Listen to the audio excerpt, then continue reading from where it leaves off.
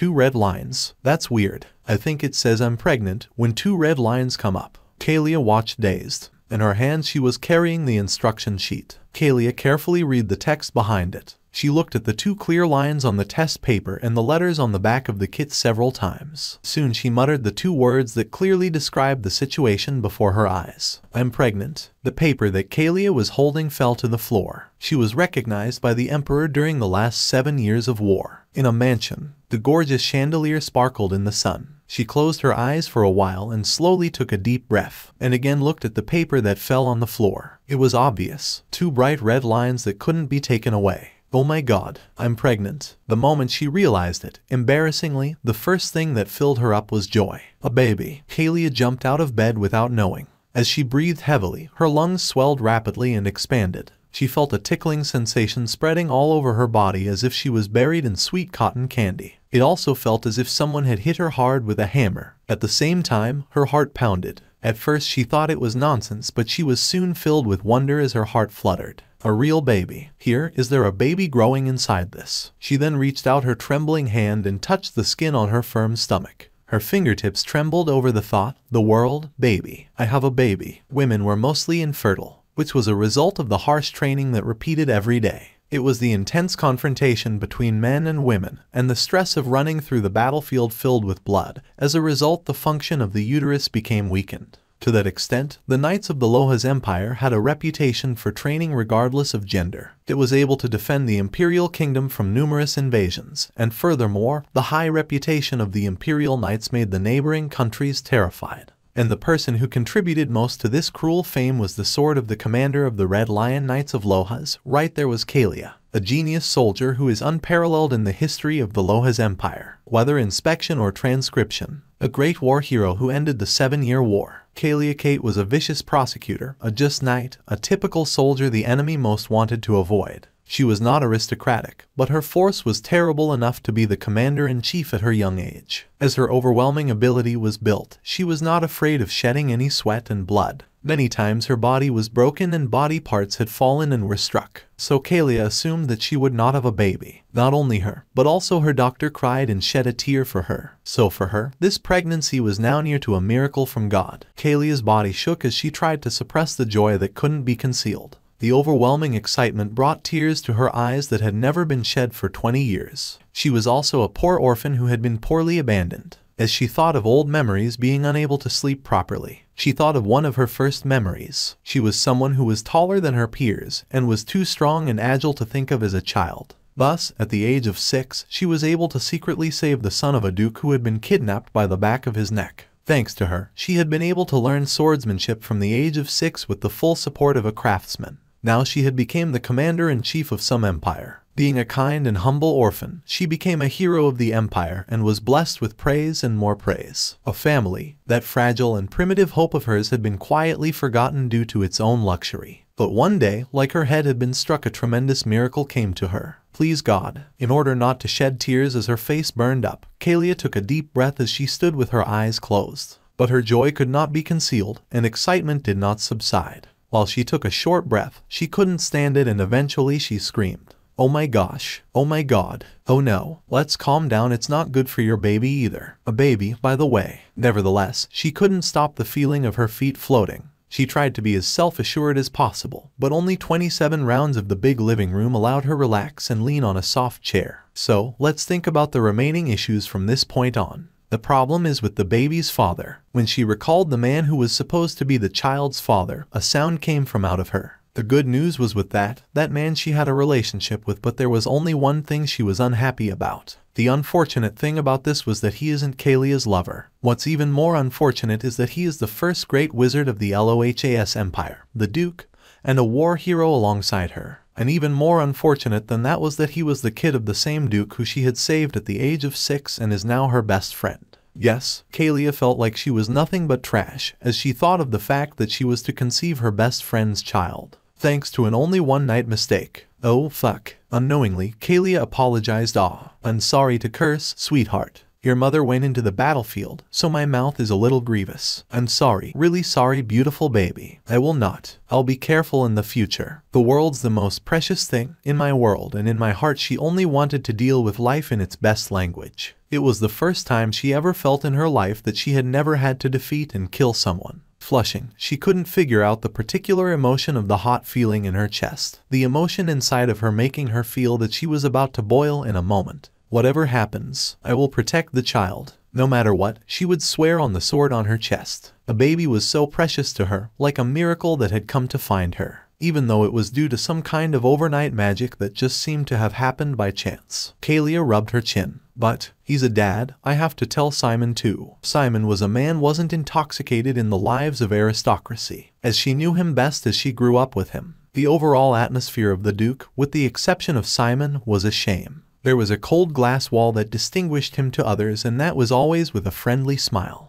Would such a duke allow an illegitimate child to be his only successor? Would that be the child of Kalia, who had been fooling around in the corner of the mansion? To tell Simon, but he had loyalty to God. No way, Kalia. The thought whispered in her head as Kalia glanced up. No, never. Kalia's thoughts lingered as she murmured. She didn't know what Simon's reaction would be like. Would he like the baby? As she pondered, she shook her head. He was far from wanting a baby. He didn't even like humans themselves. Wouldn't Simon tell me to erase it? But surely she could force him to see the joy. She didn't mean to get pregnant. A baby should be a blessing. If joy itself was forced on by somebody, surely the baby could not be hated as soon as it was born. So she did not want to force Simon into taking the father's position, forcing responsibility and duty onto him. She had had enough of the war rewards from the past 7 years and now had the power needed to protect herself. Although the future would be unstable, she would swear a full and flawless affection for her child. Her decision was firm. Yes, she meant that she wouldn't have to force Simon to marry her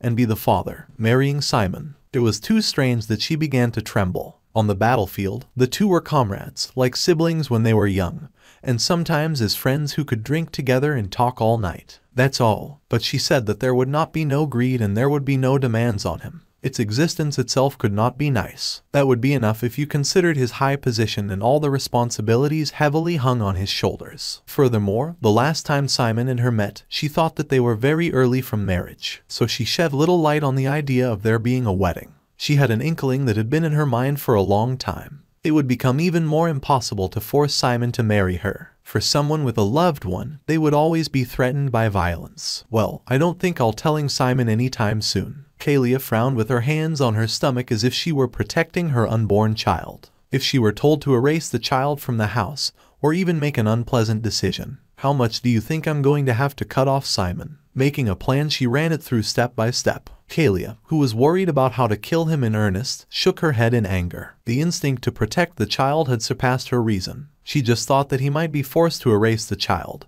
but in that case she wouldn't know how to live. That would be the same for Simon. In front of the mirror, she slowly swept into her uniform, which gave her a neat yet strangely gorgeous look. A few years ago, her uniform had been made by Dear Empire wizard Simon. Kalia closed the buttons on her clothes, and with her new look, she looked at the buttons at her fingertips. The buttons had been made of real gold, instead of a golden coloring. Why did he uselessly make the buttons from gold? Though how many times did he say that pure gold was easy to store magic? Kalia, since when was your brain ever just a lump of muscle? Why can't you remember it like her told you 30 times? Are you kidding me? Yes, you're being treated as an idiot. The voice of Simon raised in a blatant way. Kalia laughed synonymously. How could she have spent the night with such a guy was still a mystery, even with that kid's child in her stomach. Kalia laughed intently and scrutinized her clothing in the mirror. She tightly tightened her waist, wearing her gorgeous red cloak and black leather pants which stuck to her legs. As such, there was always no disturbance. Silence. Kalia dusted off the cloak and looked up at the blue sky outside her window. It was late afternoon and the sky was so green and peaceful that the perfect word struck her. Peaceful. Yes, maybe after 7 years of war and everything was peaceful now, it was a good time for the name war hero to disappear. Kalia left the room with a happy smile.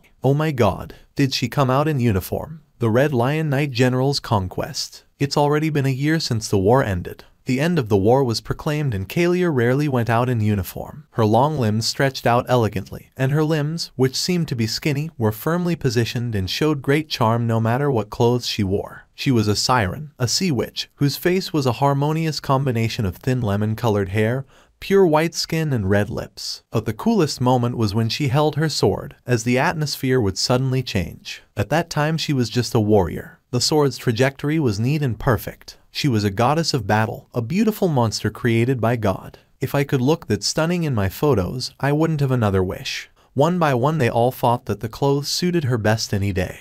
What made Kalia so fascinating was her charm. When Kalia finally descended to the floor, she hummed and ran quickly and jogged. "General, are you going to go out now? I'll get it prepared for you. I'll get ready to go out right away." Because of her shyness, Kalia tended to be good at scanning those who came into her territory. Slightly stroking one's head or patting their shoulders was an expression of her affection and expression of trust. At such times, people who were curious blushed or watched on with an ugly expression.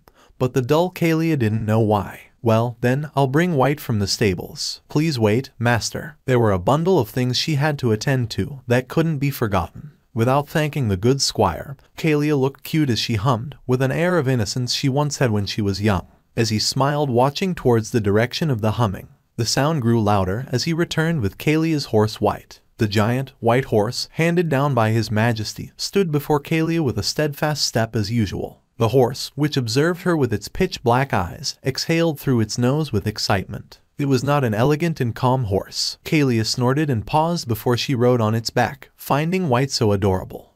Right," she sighed heavily and said to the young squire, handing him back her horse. "I'm sorry, put White back. Will you prepare a carriage?" "A carriage?" "Yes." Kalia rarely chose to ride in a carriage. No, to be honest, she had never traveled in one. That's why he questioned and asked her if he had heard wrong. Kalia nodding said, "Prepare a carriage, please." "Ah yes, okay." He watched her puzzled but went off to carry out her request. Watching his back as the sounds of his footsteps grew fainter, Kalia sighed and gently touched her flat belly. She was about to ride a horse without thinking. No matter how ignorant, she was pregnant. She knew that running or riding horses was dangerous. No matter how talented people were, riding horses were meant to shock the body. "I should be more careful in the future." Soon she climbed carefully onto the carriage he had brought. "If you're to travel in a carriage, I will be the one to do it. Will you allow me?" As she sat down on the coach's seat, the carriage quickly arrived at the imperial palace, while Kalia, sitting in the carriage humming, thought over what she would say to the prince. "Welcome, General." A huge gate was opened and the carriage carrying Kalia entered the imperial palace, but soon stopped soon after. Her humming soon stopped as Kalia headed out of the carriage. Kalia, who had escorted the prince since childhood, was deeply involved with him. The road to his villa was nothing new to her. It took about the same time, as she retraced her footsteps entering from the entrance through the corridor that led to the main palace. From the other side of the corridor, a crowd of several wives, embellished with bright dresses and jewelry, their aristocratic sons escorting them, as they discussed aloud. "What in the world? Helena, your necklace is fantastic. Why don't you choose a bracelet that goes well with it? There is also this magic seal, the peacock's magic seal. It's been engraved. How precious must that gift be?" "It is. It was the first time I've seen Simon's magical works up so close. Isn't it worth hundreds of dollars apiece? How envious would you be if you knew that the young ladies would be presented a bracelet with Simon's seal directly from Dame Helena?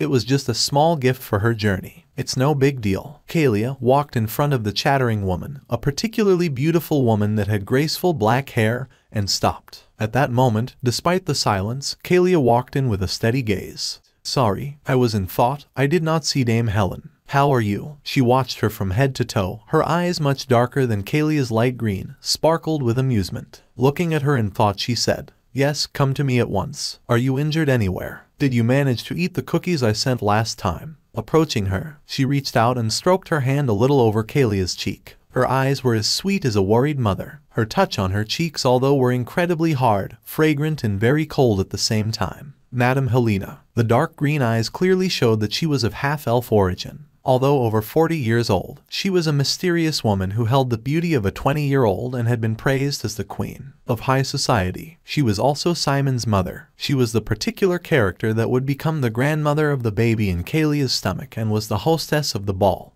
where she had been born and raised. "General Kalia, you've come at a good time. Come and play, Kalia. I want to cook for you myself, who always manages to protect the prince, protects the country, and protects our Simon." Horberts, who stood out behind her, admired her kind words. He said, "You are so sweet, Madame Helena. I've heard from Kalia how Dame Helena is like her own mother. Of course, General is one of our proud craftsmen in addition to Simon. She is a beautiful person but grew up with Simon. as if like her own brother. How can you not know? It's a famous story. If you're talking about the friendship between Madam's Duke Simon and General Kalia, it's a staple fact among the social circles. Oh, so I guess I've been talking too loudly. If it's a staple, Helena smiled happily, biting her lower lip as if it were embarrassing. Kalia had silently looked at such a Helena. Home, I'm proud of our craftsman. It is true that she grew up in their household but did not grow up with Simon and treated him like her own brother, like Helena had said. She had always used the end room of the Sunless Annex and used the same place to eat her meals. When she spent time attending to balls, especially during school vacation, she had to get permission from Helena to meet Simon, which house needed their mother's permission to go to meet their own brothers. Even though she only heard it once, the fact that Kalia had also been included with us was questionable. Actually, it wasn't too far from fiction that a girl from the slums,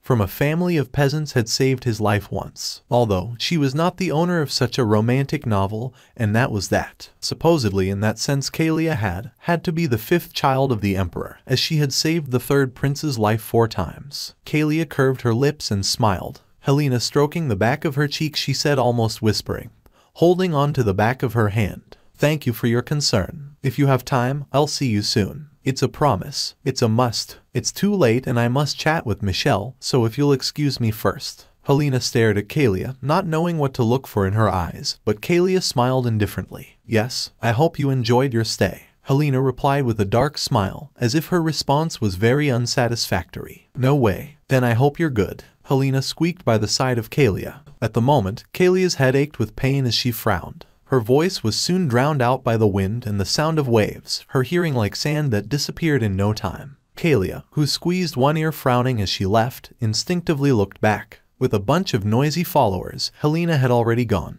The strange hallway, which grew empty, was now silent. Their dresses fluttered like colored petals. The wives wore beautiful lace as if they wanted their dress to be the most stylish. Yet their trinkets seemed to abide by the certain rules that they should not be more beautiful than Dame Helena's, who was at the center of the crowd. Helena Turlone was the beautiful wife of the previous Duke of Turlone, who was dying of an illness, a close relative of the royal family.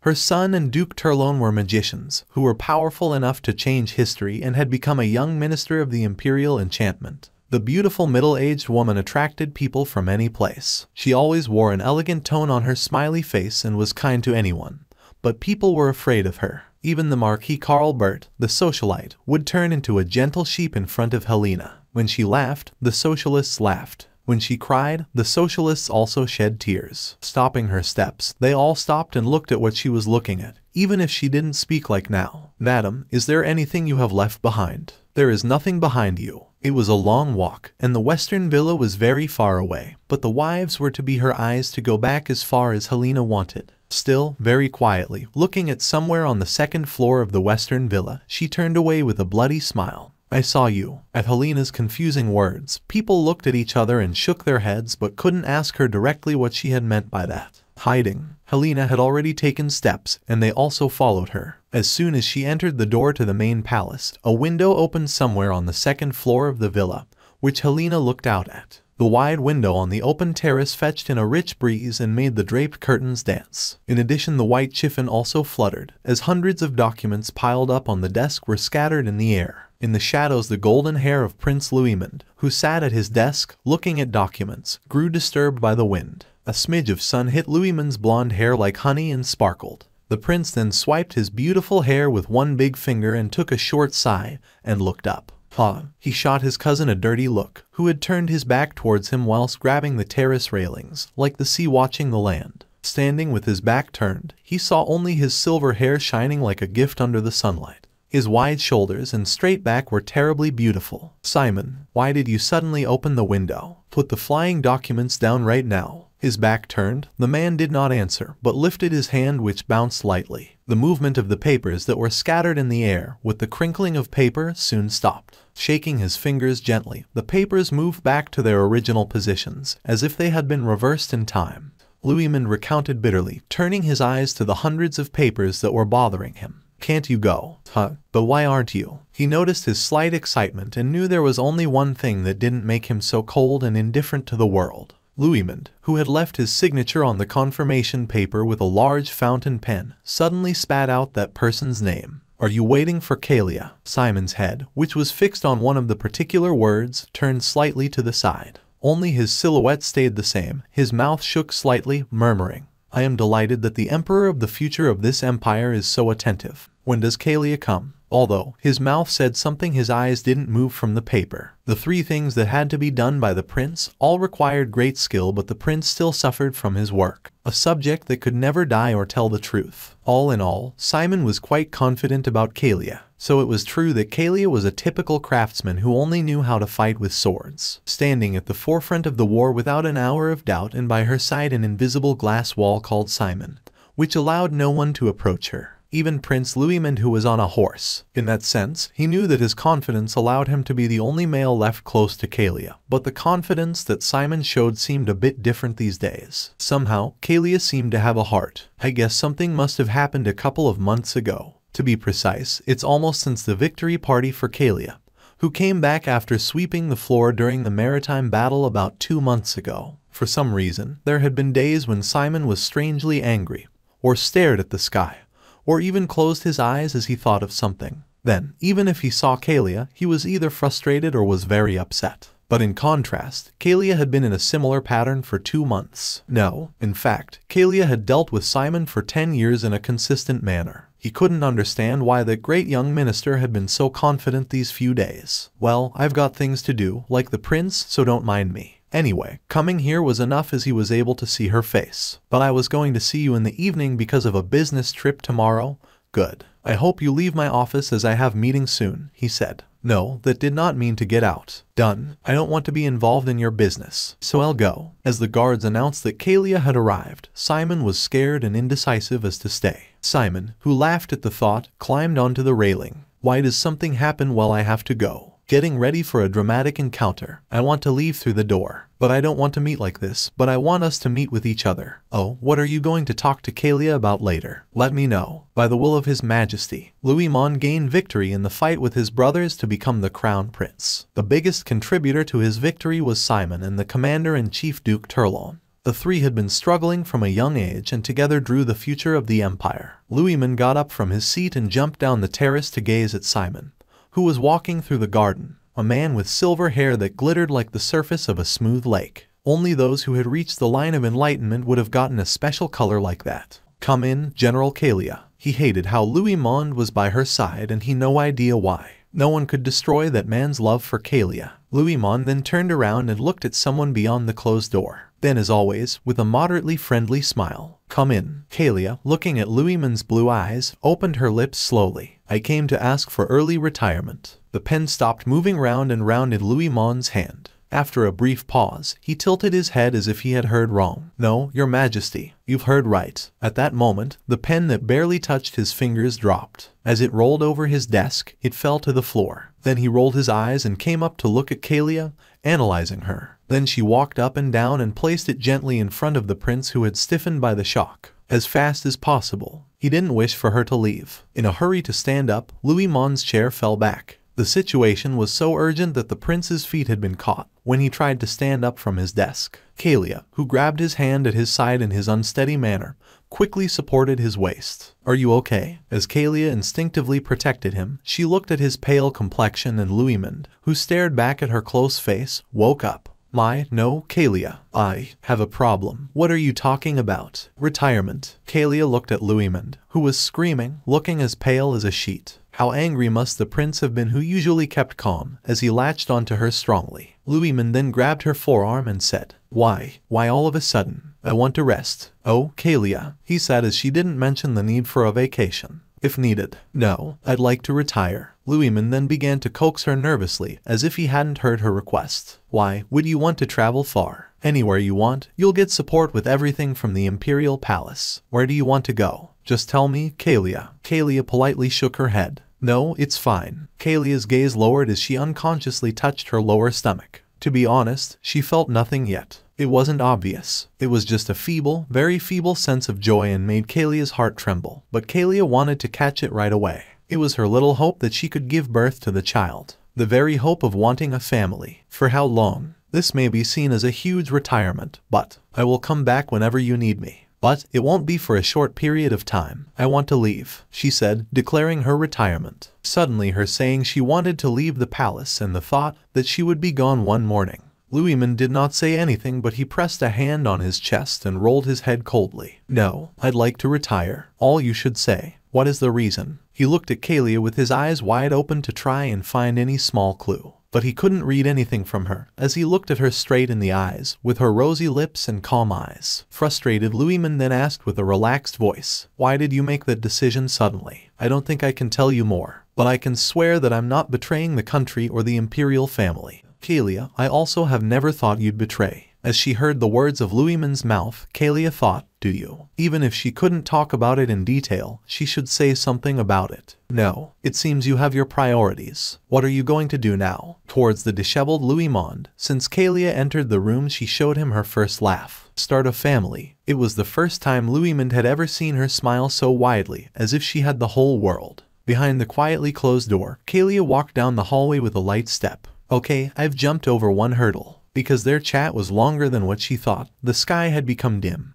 but the hallway was lit with magical lights. Soon the rainy season would begin. In the months before the rainy season began, the days were short and long. The Empire's rainy season was always short but intense. The sky would be dark for about 2-3 weeks and the rain would never stop. Unprotected crops would rot as a result of the water, and in case of heavy rain, the waterside village could become submerged. The Empire's magical department supported many number of spells throughout the country to minimize the damage caused during the rainy season. It was at this period of time the magic department was at its busiest. You have to leave before the rainy season begins. You can't leave when the rainy season begins, otherwise it would have been too late. It's bound to fall so heavily. I have a lot to prepare. First, I think I'll have to meet Simon for the last time. As the landscape came into view, Kalia came slowly down the stairs, thinking. Her steps were heavier than usual and for some reason she found it difficult to go on. Beyond the huge, colorful window, something glistening under the bright moonlight caught her eye. Her steps, from her stretched out legs, stopped just as quickly. Approaching the window without her knowing, soaking in the moonlight, she looked at the beautiful man who had a snow-like complexion with silver hair. The man who had a sharp and delicate beauty loosely loosened the upper button of his shirt, casually dressed in a dress shirt and trousers. Standing in the center of a magnificent rose garden between the pagoda and the main palace, he inadvertently looked up at the moonlit night sky with his hands in his trouser pocket. Breathing in the scent, drinking in the night air and looking at the moon. That man standing so carelessly, staring at the sky, was the young chief of the magic department who was the right-hand man of the Empire, and the father of Kalia's child. It was the Duke of Turlon. Simon. Okay, now, this is a scroll that erases the traces of one's identity. It's impossible to trace with magic and detection dogs up to a radius of 20 kilometers. His cool fingertips that seemed to know the future pointed to the scrolls one by one. And this is another scroll. If you have coordinates, you can move quickly up to 100 km2. This is a green healing scroll, you know. Honestly, it's the most expensive one here. Kalia, as if she was drunk, opened the small box that Simon handed her. There were 4 magic scrolls that seemed too expensive to ignore. The Tanya scroll. It was the same gift every year, a magic scroll. Maybe he had stolen it from one of the imperial warehouses. One of Simon's delicate eyebrows pushed up like he had read her suspicious eyes. He bluntly said, self-made, handmade, made by the wizard. Simon raised his chin with arrogance, pounding his chest. His beauty was as brilliant as it could be. She'd remembered how one day when she had thrown away the remains of the cookies she'd eaten, she'd heard the shouts of ladies discussing Simon, describing him as being cynical, indifferent, sensitive, colorful, and sexy. Kalia did not want to deal with those thoughts of Simon and pointed at the summoning scroll. I know, are you saying it's a calling scroll? You're right. Simon smiled, as if complimenting her. His eyelashes were full and made a slight shadow under his thin eyes. His golden pupils shone with a soft glow. Even his devil-like mouth that often crept up at her showed her a smile that was as cool as any picture. Yes, she admitted it. Her childhood friend was beautiful enough for her to see him as a man. He continued, swearing it's not bound by radius. You just have to rip this up and you can call me. Even if you're on the other side, beyond the continent. He reached out and touched her soft cheek with his fingertips. I can find you, Kalia. It was with the same hand that touched her cheek that Simon had touched all over her body. She didn't know why, but anyway, it felt strange. Why are you touching my cheek anyway? What are you hiding? Why do you ask? Simon sighed as he gazed back at her. Blockhead, what are you talking about all of a sudden? Kalia shook her head because she found it so absurd.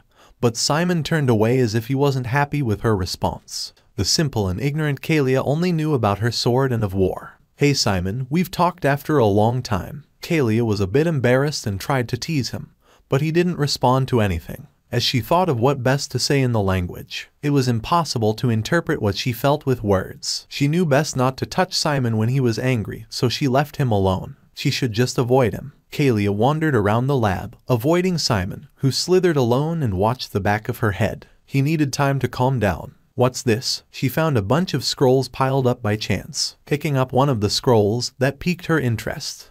That will be all for now. I hope you find this story interesting. Leave a like, subscribe, and enable notifications so you won't miss the next part of this story. Have a wonderful day. Goodbye.